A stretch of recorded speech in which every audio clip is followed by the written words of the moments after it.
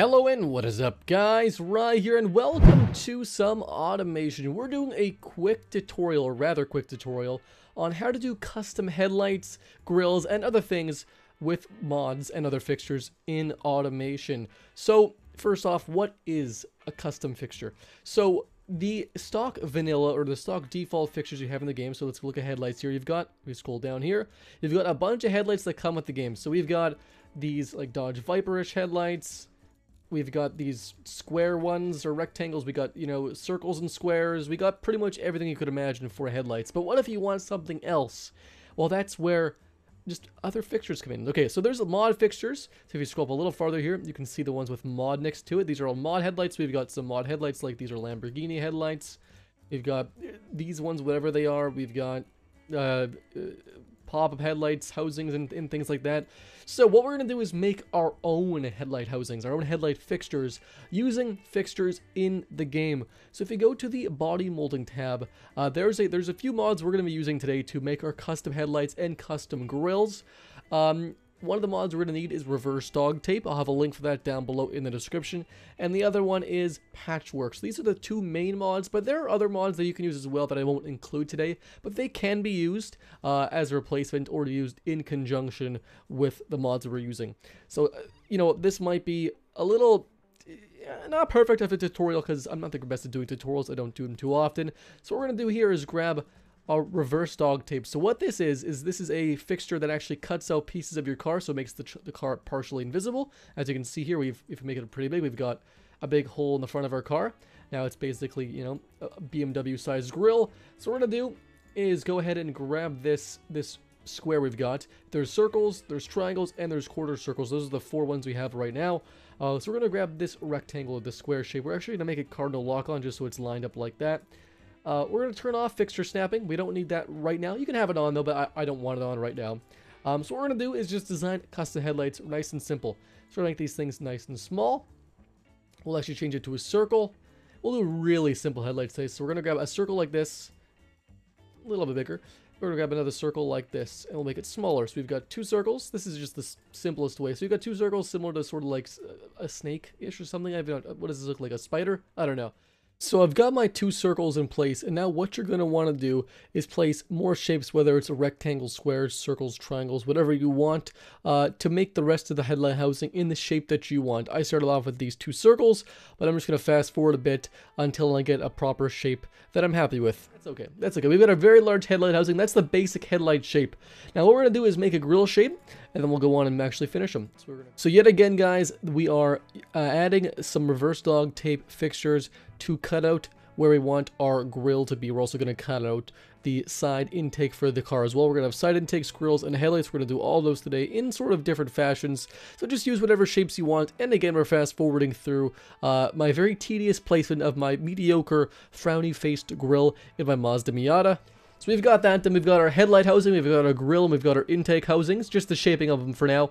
What we need to do is go to body molding and use our patchwork. So if you click this grill icon, and I'll have links for the mods down below like I said earlier, we will take this grill. It doesn't really matter which one you choose, but just the first one's fine. You can edit it from there. Grab the first one, and you might like not be able to click on it. If you click on it, we can't grab it after. If you just cycle through the fixtures using the comma and the period, or these two brackets, I'll put a picture on the screen here. If you press the comma one, you can cycle backwards or forwards. So we got forwards or backwards. If you go backwards a couple, you go to the very last fixture you used, which was this grill. So now we have that back in our position. We can actually use the arrows to move it, or we can use the move tool and move it that way. So we'll keep it like this. We will click cardinal lock on. For my grills, I always just use cardinal lock on just so it lines it up properly with the car if you don't have it on. You actually can't tell in this beat, but it's usually different. Okay, so we'll make it bigger so it fills up the entire front of the car. And we're going to stretch it all the way across. This is dead simple for now. There we go. The grill goes all the way across to the outside vents, but also cuts into the headlights. So one thing we want to change real quick for our headlights is actually move them up a layer.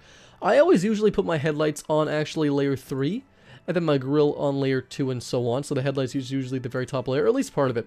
Now we want to actually make the custom grill part of our car. So you can see here, it's there. We got a grill, but there is some gaps. If you look down here, you can see there's a gap there and there. You can see through it completely right over there. So we're actually going to go ahead and go back to body molding. And I can't actually recall what this mod is called. Well, actually, it looks like this is a stock fixture. I just want to let you guys know it's a stock fixture. It's available in the body molding section. You don't actually need any mods anymore to use this fixture. We'll use this for now. I use other fixtures I'll show you too. So we can use any one of these. These are all sort of different pieces used for grills or whatever you want to use it for. We'll use the basic one for now, and I'll place it, and you'll see what it is. So we'll place it down, and it's sort of like an angled... It's like an angled piece. It's an angled piece meant for grills and stuff. We'll actually cycle back to it with the comma key again. Make sure it's cardinal lock on is usually what I do as well. Then we will actually rotate it. And we can actually just sort of make it a bit smaller and move it up here. So what we're going to do is use these pieces to basically outline our actual grill housing itself. You know, just to give it so it's nice and smooth, so it's not just a complete drop off into the front of the car. You can use other fixtures as well, but this is the ones I use for this build. I sometimes use other fixtures that I'll show shortly for the actual vents, but for now I just use these. You're also welcome to add as much as you want to make it look like a smoother finish around the grill. If you use too little, it'll look very jarring and jagged, so I add a decent amount. You could add way more if you want, but I just add this just to get the point across. Just so we have that. And now one other thing I use for the actual grills, sometimes, depending on what kind of car I want to make, is I'll go to the headlight fixture, and there is this mod for headlights. I forget what it's called again, but again, I'll include links down below. And I'll post in the picture what the mod's called. I'll post a picture on the screen of what the mod is, and I'll post a link down below. So grab these headlights. There's different options for these daytime running light LED bars. There's 0mm, 10, and 50. These are how far behind they are the car's body line. So I'll just go for 0 for now.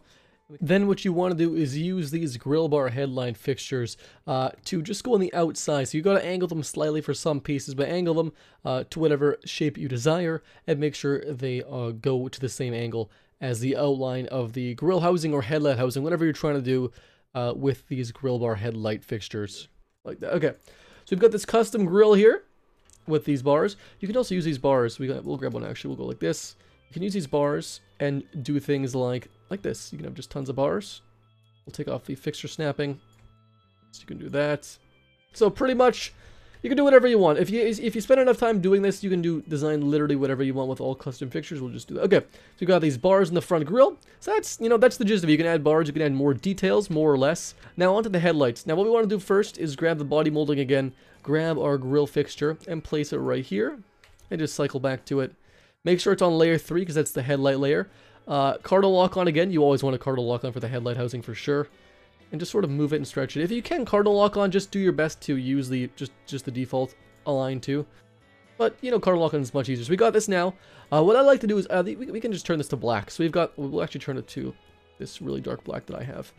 Alright, now this part of the headlights is a little more complicated, but the first thing you want to do is use our grill bar mod fixture or the other fixture we used for the actual grill itself, and just use that on the outline of the headlights. I would recommend the grill bars. It's a bit easier to work with on the headlights on the edges of the body, so use that to sort of outline the headlights. Again, the more you add, the smoother it's going to look. I'd recommend using quite a bit, but for just this tutorial, you can use very much. I won't even finish it because it doesn't really matter, but just use quite a bit to make it look more finished.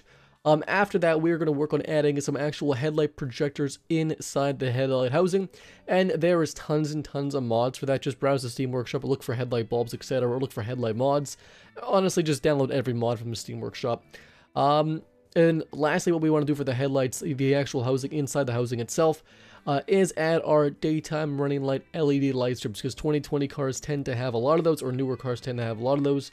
So we're going to go and use the glow sticks mod. I'll have a link down below for that as well. Very, very popular mod. And use that. Again, you can use as much as you want to make the lines look smooth. But for this car, we're just going to add it to the top of our headlight housing and make it look fairly smooth. Just some sort of strip above the actual projectors for the headlight. After all this is said and done, the interior of our headlights, what we want to do is actually add another patchwork piece over top of the headlights, and we're going to make this into a transparent glass color. There is a lot of choices. You can look through all the choices. So you go to the Patchwork mod, you'll find where the grills are, where it shows our grill. Just down below, there's a square block that says patch. You grab that, you place over top of the headlights, you make sure it's on the proper layer, and then you change that from red, or just the default body color, whatever that may be, to the transparent or slightly transparent color that you want, like a glass texture color. There we go. So now that's all behind it. Now we got ourselves some headlights and a grill. So, you know, if you want to add a badge or you want to add whatever else you want, you can add those. And you could use these same techniques for other things if you want to make custom door handles. You can go ahead and do that. You can make custom side intakes. You can make custom taillights. It's the same thing. Rear diffuser. If you want to make a license plate mount area, there you go. If you want to make just anything really, you can do so much with Patchwork. There's a lot more body molding. You can use body molding for custom headlights as well. You can make custom taillights with the help of other body molding pieces and stuff. But for all new people that are watching this that don't play automation too much but they want to get into it, it might be daunting. I know this video might be daunting. If you guys want some tips and tricks, if you guys want to ask other people, real people, for help, there's a link to my Discord in the description. If you guys want to talk to people, you can ask me a question or you can ask anyone else in the server a question. People are more than happy to help. If you want design tips, they're there as well. Obviously, this car is extremely ugly. I will probably change it a little bit for the thumbnail because it's just hideous. If you guys thought this tutorial was somewhat helpful, leave a like down below. I hope I didn't go too fast or talk too fast. I do talk too fast. I hope I didn't go over it too quickly. Feel free to rewatch it, I guess, or ask someone in the Discord. If you guys want to see more tutorials, let me know in the comments down below what kind of things you want to see me do in automation. Thank you guys, of course, so much for watching. Your guys' support means actually an absolute ton to me. And, of course, as always, guys, I'll see you next time.